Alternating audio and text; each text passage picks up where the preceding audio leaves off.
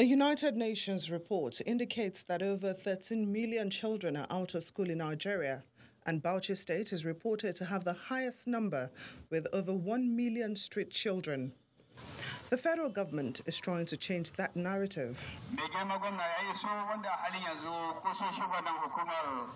The UBEC ICT Zonal Model School, nursery to junior secondary, is one way the central government believes will help drive the education system. Each geopolitical zone and the FCT will get one of the ICT model schools. Architectural designs are mounted on this 6.7 hectares of land provided by the Bauchi State government for the building of the school for the Northeast Zone. Minister of State for Education, Governor of Bauchi State, and Emir of Bauchi laid the foundation.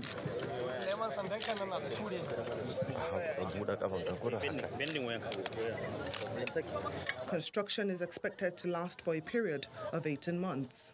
This initiative targets efficiency and effectiveness in school governance, accelerated enrollment and retention of learners through technology-driven mechanisms. Infrastructure in the ICT school will comprise a cloud data center, school network that will be connected to schools across the Northeast Zone, e-learning portal, training center for teachers, e-management systems, and smart classrooms. The smart classrooms ensure that you can import data and information from various other sources as you are teaching. And the students will also have these facilities within the school, so that at the end of the day, the system that obtains elsewhere, where the teacher becomes the facilitator, not necessarily the teacher.